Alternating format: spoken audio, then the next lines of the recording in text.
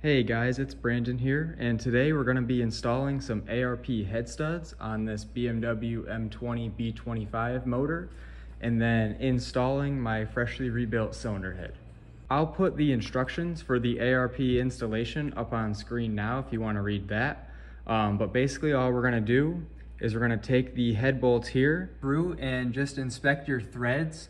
If any of them are damaged, ARP does sell a thread chase to repair them. None of the bolts will come in contact with coolant, so you can use Loctite like the instructions recommend for permanent applications. However, I'll be just using the fastener assembly lubricant that comes standard with these head studs. So I cleaned up the studs and I put some of the assembly lubricant on the threads there.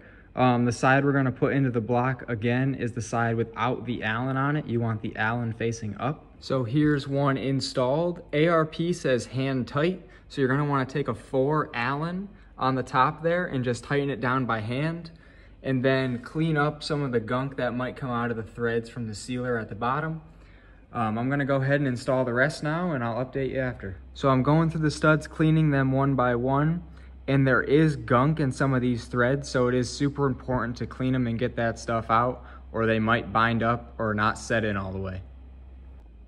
So I have all of the head studs in now, and they're all hand tight. I did move my strut bar up a little bit. I just undid some of the bolts and pushed it up. I hope I have enough room. If not, I'm gonna have to take it off.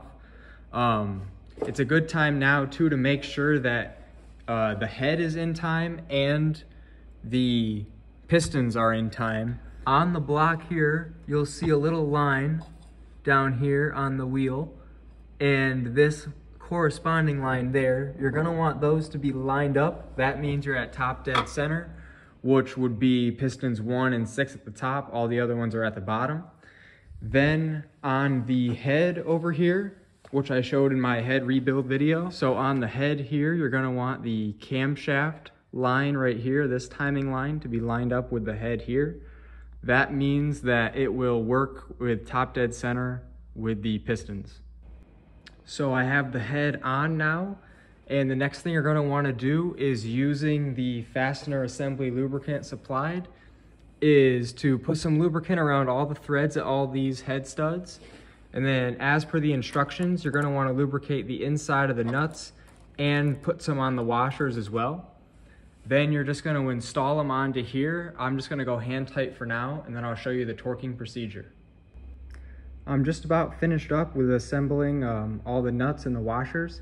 I just want to show that just need a little bit of lubricant on the face there, and then I use my pinky to rub in the first couple threads.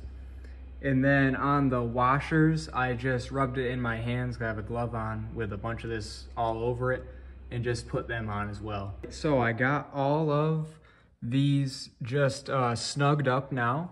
The socket you're going to want to use is going to be a 12 millimeter socket. And the torque procedure on these, you're going to start in the middle here.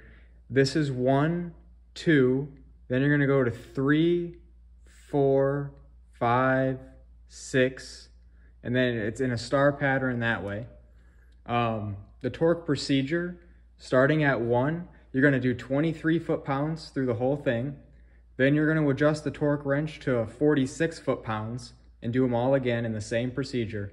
Then you're going to move to 70 foot-pounds.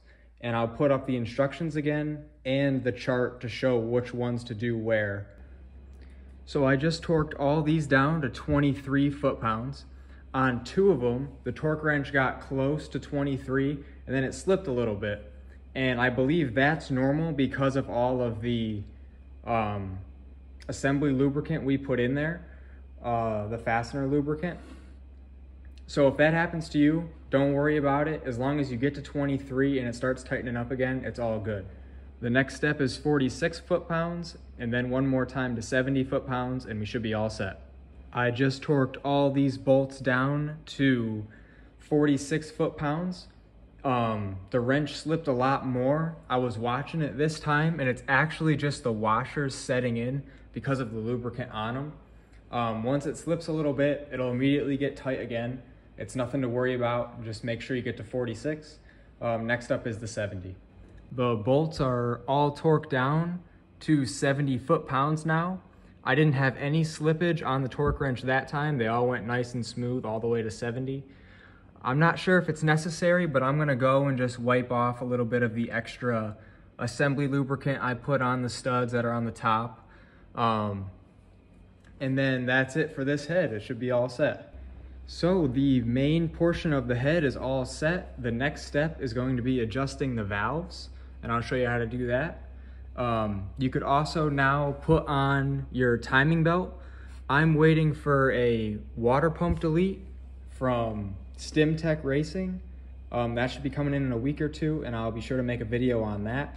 Anyway, guys, I have a video coming soon about the StimTech water delete plate and the thermostat delete from Leo Grande Racing.